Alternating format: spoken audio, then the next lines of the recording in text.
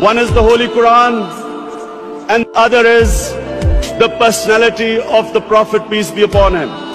Tony Blair and George Bush say that the enemy of Western civilization is radical Islam. And why is Islam the issue? We all know that Islam believes in plurality. Muslims have lived with other religions. We have lived with Hindus, we have lived with Buddhists, we have lived with Jews, Christians. We accept, as the Quran says, Allah says in the Quran that it is through His will that we are distributed in different communities.